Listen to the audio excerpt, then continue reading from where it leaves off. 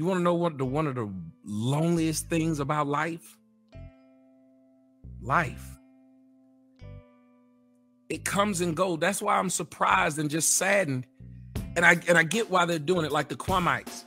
They have nothing better to do. That's the best thing in their life, is taking up for that man. That makes them feel like they're a part of something. That makes them feel like they have a life. Even if that life is to defend somebody online, not even defend somebody they actually know.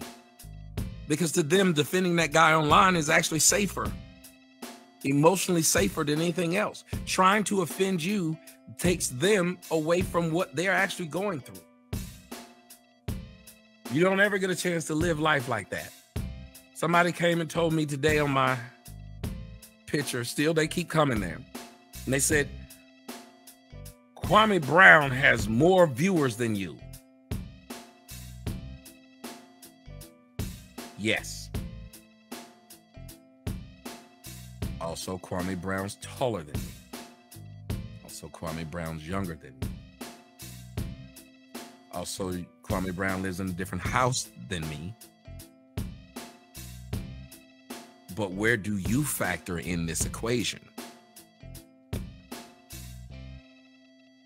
I have to keep asking that. And what's sad is none of them think about it and say to themselves, I'm bragging, trying to put one man down by big upping another man. Not me.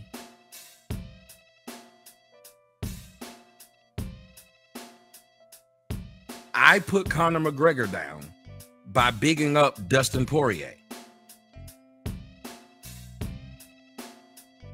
I get into an argument with Conor McGregor because I'm such a Dustin Poirier fan that I not only go around with Conor McGregor, who they both got paid for this fight, who they both are known, and I am not.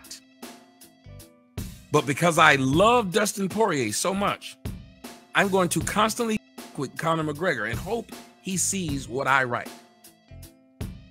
And if Conor McGregor fights Poirier and beats him again, or beats him next time, I'm still going to talk, because it doesn't matter what I saw. This other person came over and said, Kwame Brown averages 150,000 views per video. You're a nobody. And of course, they put, wow, you are. How can I be a nobody when this person knows Kwame, this person knows me, this person loaded up to go and argue the merits of Kwame Brown, but I don't know him and Kwame doesn't know him? Which one of us is actually irrelevant?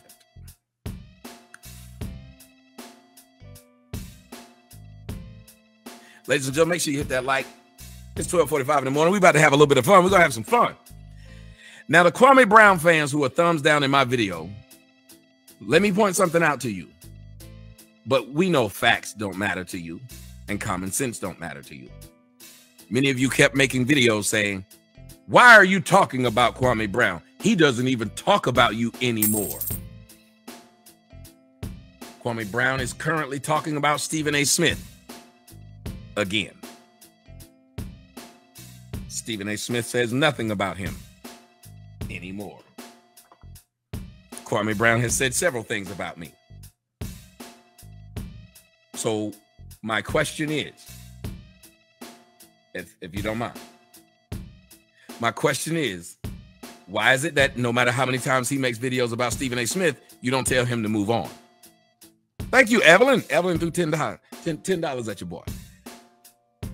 Why is it you do not tell him to move on? Why is it you don't write in his comment section, Stephen A. Smith doesn't even say anything about you? Why is it you don't say, Stephen A. Smith makes $10 million a year, sir? So you can't talk money to Stephen A. Smith, can you? Stephen A. Smith makes over $10 million per year. Stephen A. Smith has amassed more money over his lifetime than Kwame Brown, who played in the league. These are all facts.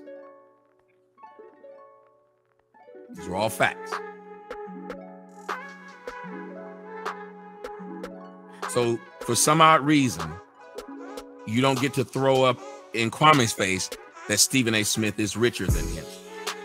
You don't get to throw up in Kwame's face that Stephen A. Smith had a more important name in basketball and didn't play basketball than he did, and he was the #1 pick. You don't throw up any of these things in his face that you throw up in my face. You don't throw up that he must have been jealous because he's on YouTube and the others on network television.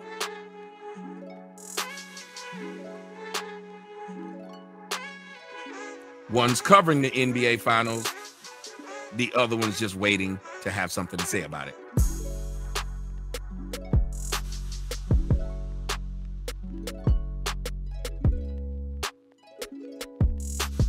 We make up rules as we go, and they're never really fair.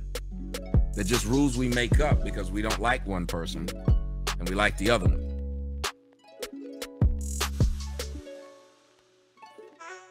My video where I did my 6-hour show. He doesn't talk. He's talking about, you just find new things. It's 6 hours. He hadn't said anything about you in 2 weeks. Well, he said something about me on this show. Both of them said something about me on the show. What made this show funny is that you got two people who did the same thing. Both of them started off saying that they were here to do something. They got some attention. They went away from what they claimed they were there to do and kept doing everything that they claimed they were going after other people for doing.